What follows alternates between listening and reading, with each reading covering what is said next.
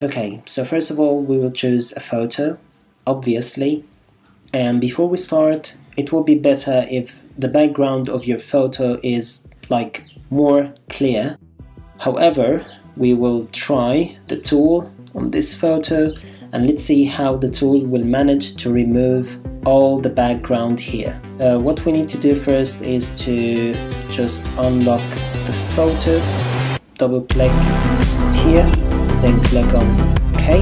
Then we need to look up the tool, so we will click on Window, then Properties, then we will see that section, and that's the tool we are looking for. So simply all you need to do is just to click on Remove Background and Photoshop will do the rest. So let's try it right now. Ta-da!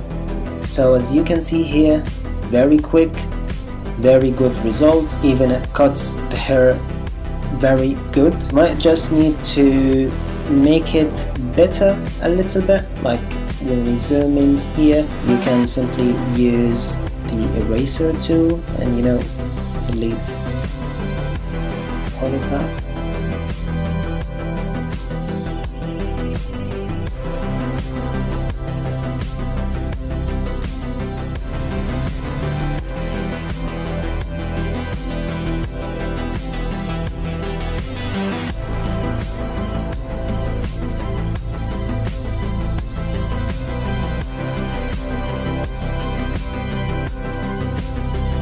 Then as you can see here, we will need to use the clone stamp tool.